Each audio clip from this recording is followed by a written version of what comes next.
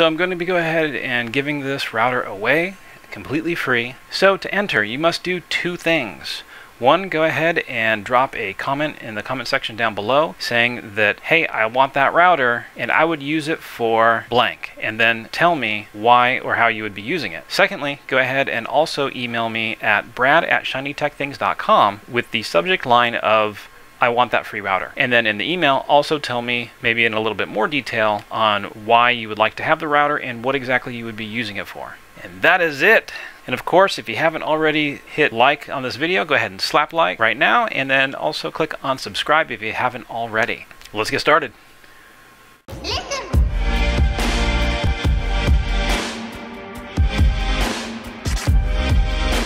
Alright, so I'm going to go ahead and try to get logged into this router for the first time and see what we can do with it. Now I have the Ethernet plugged from the computer to the router, and then the router then connected to my switch, which is also behind another router. So we can see here, it's enable the router to automatically update to future firmware automatically, agree, disagree to router analytics data, apply it.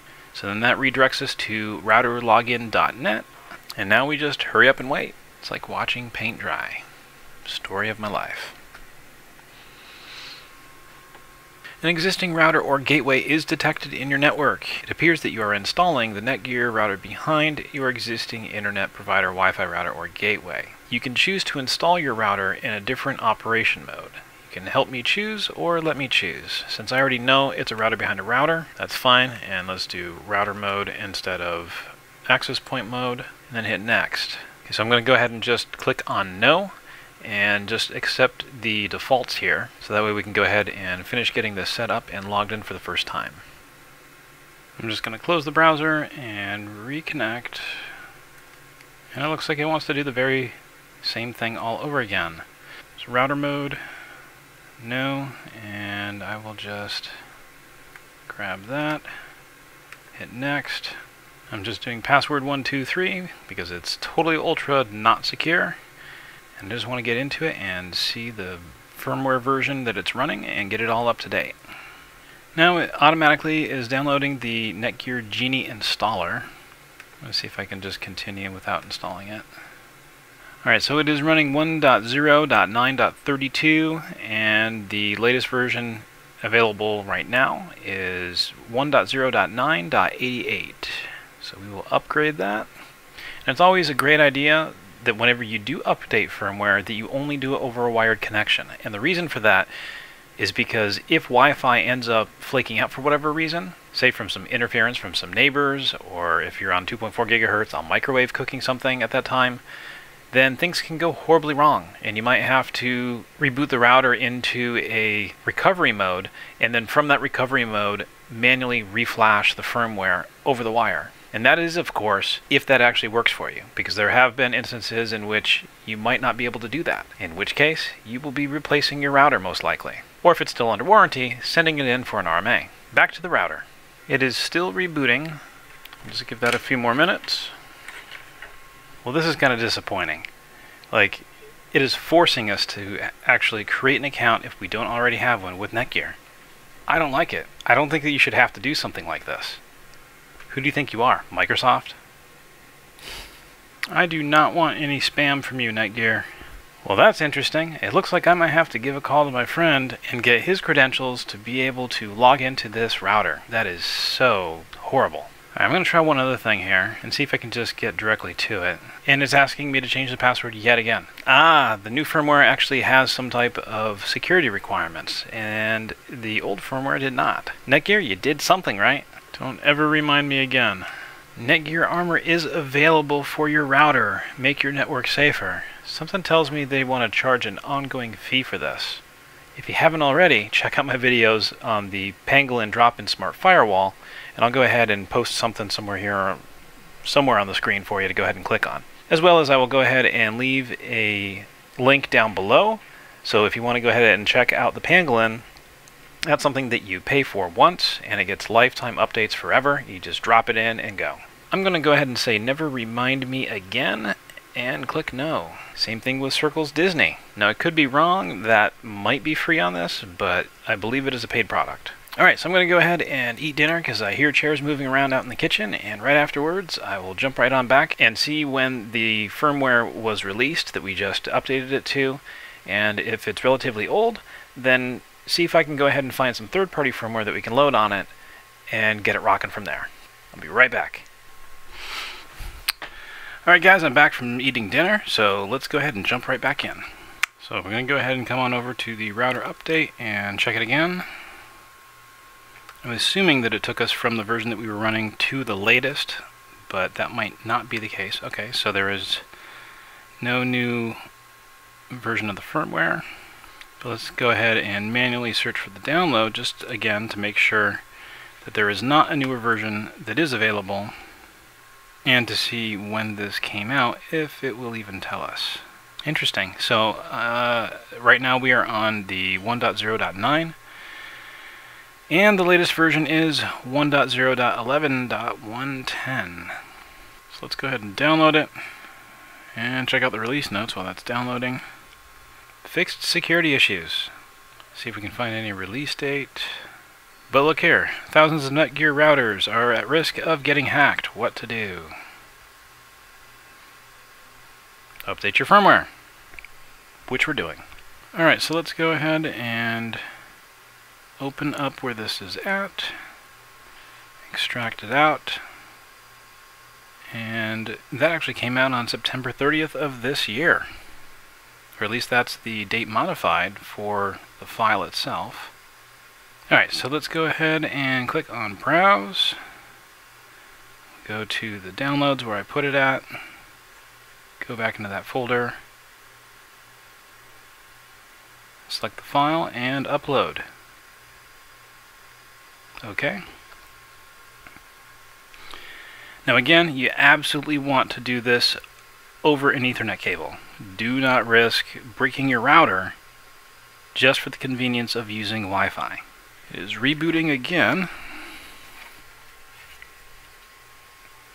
So while we're waiting, go ahead and drop a comment down below and let me know what other kind of videos you'd like to see me make. Is there anything else that you'd like to see me try to fix up and give away on my channel? Or is there any warranty in particular that you want me to avoid intentionally and see if I can force it to do a lot more than what the manufacturer originally intended? What would be awesome is that if firmware updates like this said rebooting, please go make a pot of coffee and come back. It's tempting. I might just go do it.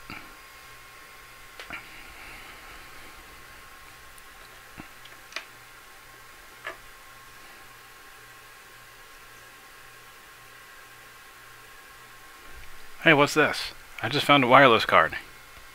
Should I give it away? If somebody wants it, go ahead and drop me an email and leave a comment down below. And as long as I don't lose it before then, I will ship it to you for free within the United States. And if international, as long as you pay the difference in shipping, I will go ahead and ship it to you.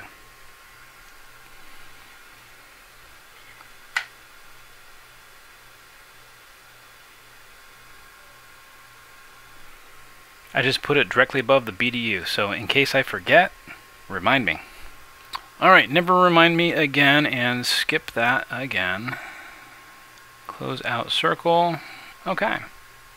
Alright, so now let's go ahead and see what firmware is available for the R7000, if any third-party firmware is available. Alright, so it looks like that based on what I'm reading here in the NETGEAR community is that if you do run DD-WRT, then the chipset that is inside the router looks like it's probably not completely fully supported. So the speeds, they claim you can only get up to a 200 to 300 megabit per second link, and it also does not support 160 megahertz channel width, or has a problem with multi-in, multi-out, or MIMO. The official firmware, this particular user says that they were able to establish a 866 megabit per second link using the stock firmware. Let's see what else we see. And this very last post right here, that is actually not that long ago, is basically saying that the 1.0.7.12 _1.2.5 allegedly has the best throughput. Now, the thing is that because they have patched some security issues within the firmware, you would have to ask yourself whether or not going to an older version of the stock firmware is safe enough for your network before just downloading the older firmware and reflashing it. But let's see how new of a DD-WRT release there is for it. So it looks like that you could possibly get similar throughput running non-SFE DD-WRT with a 20% overclock. I'm not sure if you want to do that or not, whoever ends up winning this, so I'm probably going to just keep it stock for now and decide later on with whoever wins this router what firmware to go ahead and load on it, or just to keep it stock. Wow, you actually have to download the changelog? Doesn't make any sense.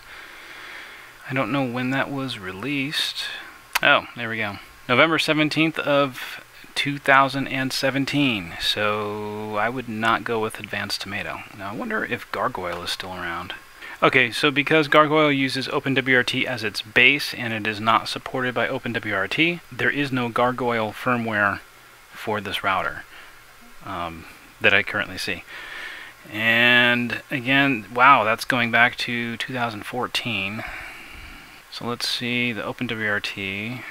Alright, so it looks like that it is not completely supported, so I'm going to go ahead and just keep it as the stock latest firmware as it is right now. Again, go ahead and drop a comment below if this is something that you're interested in, and tell me how you would best use it. And then also go ahead and shoot me an email at brad@shinytechthings.com, and then I will randomly pick one winner for this router. And like everything else that I've been giving away recently, I will go ahead and pay for shipping within the United States. Outside the United States, you'll have to pay the difference if you want it shipped internationally. Alright, well that's it for this video, and now I'm going to start editing it. So go ahead and, if you haven't already, go ahead and slap that like button like you mean it. And if you haven't subscribed yet, go ahead and click on subscribe and tap that little bell for the icon so that you won't miss any of my releases.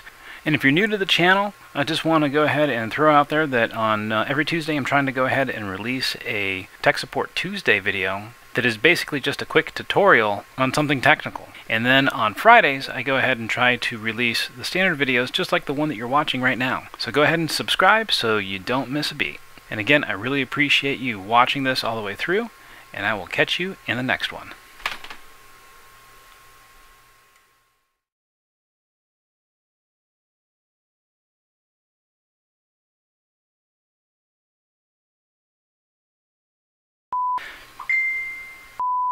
Now, one other quick thing. I forgot.